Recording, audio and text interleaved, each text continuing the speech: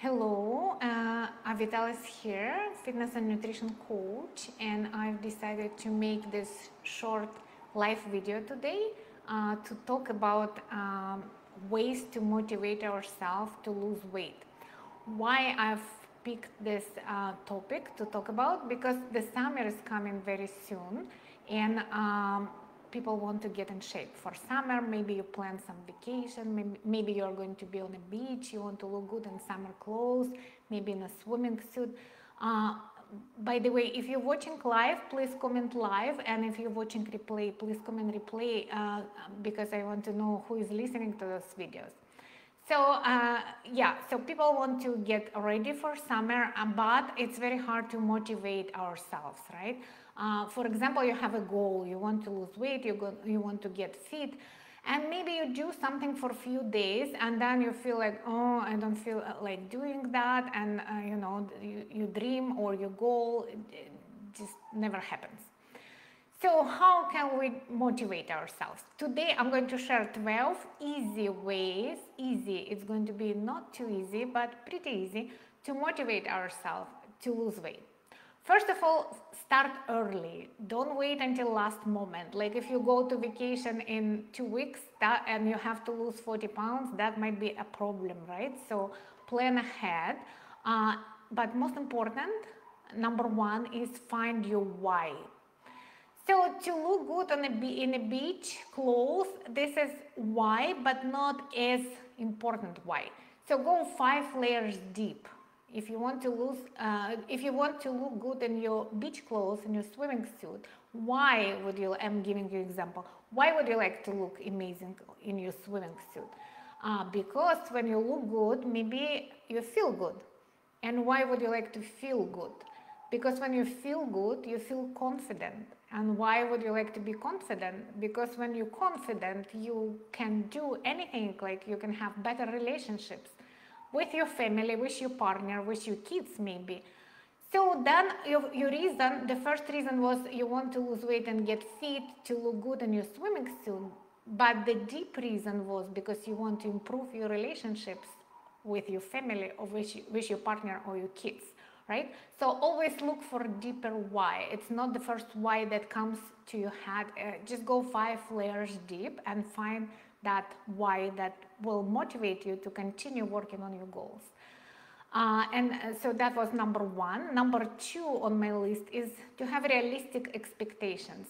As I said, if you go to vacation in 2 weeks and you have to lose 40 pounds, this is not a realistic expectation. To lose lots of weight in short time is very hard, and you will feel overwhelmed. And even if you succeed, then if you lose too much weight in too short time, people gain all the weight back and even some more, and eventually it slows down your metabolism for life. So don't do any crash diets when you lose too much weight in too short time. What is realistic expectation? How much weight to lose is realistic? Between 1 to 2 pounds a week, that would be realistic weight loss. So if you have to lose like 20 pounds, then you need about 12 weeks, yes? So do your math ahead of time. And focus on process goals. What does it mean, process goals? So not end goal, not the, like if your goal is to lose 20 pounds, then you have to break this goal into smaller, smart goals so they don't overwhelm you. And the example of one small, smart goal will be making 10,000 steps each day for the next week. That would be smart goal. And SMART is specific, measurable, achievable, realistic, and timely. So all our goals have to be like that. And pick a plan that fits your lifestyle. For example, it's very popular right now to do intermittent fasting because it helps to lose weight fast, right? And what it is, for those who don't know, you just eat in certain window of time. For example, you pick a window 8 hours, you eat during 8 hours and you don't eat or you stay hungry the other 16 hours, right? Is it easy? Maybe it's easy for some people. Is it doable? Yes, it's doable. So how it will look like? Let's say you don't eat breakfast, you eat your first meal at 12 p.m. and you finish eating at 8 p.m. Does it work for everyone? No. it would not work for me, for example. I'm a morning person. I like to wake up early and have my breakfast. And if I didn't have my breakfast, I would have no energy for anything. So pick a plan that works for you. What works for your friend or for your neighbor might not work for you, right? This is important to remember. The next one is, oh yeah, and another example of goals that fits your lifestyle. So don't try to have too big goals. For example, to cut your calories, like if you were eating like 2,000 calories, for example, a day, don't try to cut them to 1,000 right away. That's how you set yourself up for falling off the wagon. Make it realistic. Cut your calories slightly. Try to eat less snacks. Try to eat less desserts. Try to eat less fried foods. Try to include more fruits and veggies, and have a food journal. So this is probably most challenging for many people, to have a food journal. But research showed people who write down everything they eat and drink during the day for some time, or having a food journal, they're more successful in losing weight. Because when we eat, we don't always remember what we had, what we ate, what we drink, and eventually we overeat the calories. But when you write it down and have it in front of you, then you see it easily.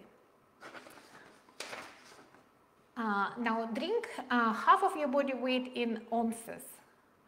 And what it means if your weight is 140 pounds, you need to drink about 70 ounces of water a day, just plain water. Water has no calories. We need to drink water because it helps to eliminate faster, and it keeps your metabolism faster, so it helps to lose weight. Sometimes we feel hungry when we are maybe just dehydrated, so remember the water. Another important point is to sleep 7 to 8 hours every night, and many of us are short on sleep. When we're short on sleep, then we don't have enough time to recover, especially if you're working out, right? You need time for your muscles to recover and grow. And so when we sleep less hours, we have more cravings, so we don't watch what we eat. So this is very important point, to sleep 7 to 8 hours and to release stress regularly. And how are you going to release stress? Whatever works for you. You can meditate, you can do yoga, you can go for a walk, you can watch a comedy. Yes, you can watch a movie that makes you laugh and love. You can spend time with people you love. So whatever works for you to release stress, but it's super important to release stress regularly, because stress not only is an obstacle in weight loss, but it also creates disease in the body. So don't forget to release stress. Make a commitment allowed. And why? What does it mean, and why is it important? So when you decide to lose weight or to get fit and nobody knows about it, it's very easy to fall off the wagon, because you feel like, no, today I don't feel like exercising, and nobody knows that you're committed, so you can skip your workout easily. But if you're told, your spouse, your family, your friends, or even put on your Facebook profile, put it there and say, I'm planning to lose whatever, you want to lose like 20 pounds by, I don't know, August, July, maybe vacation time.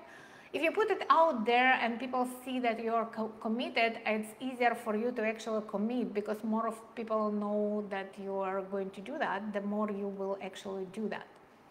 Also, find a role model. And when I'm talking about role model, don't pick someone who is like very different from you. For example, if you're a 50 years old woman, as a role model, don't pick somebody 18 years old and weighing 120 pounds, because it will be very hard for you to relate to that person. Pick somebody who is similar to you and who you can relate to, but of course somebody who already achieved what you want to achieve. It also helps to have a dog, because dog is perfect companion for walks. Dog always wants to be walked. So if you adopt a dog, or if you have a dog, you are more likely to lose weight. And the last but not least, get professional help if everything else fails.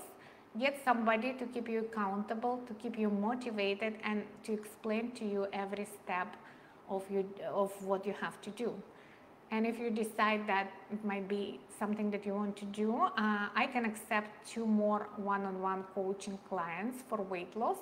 And to have your discovery call, I'll post in the comments the link where you can book discovery call, and we can chat and see if we are good fit to work together. Thank you so much for listening, and bye for now until we see each other again.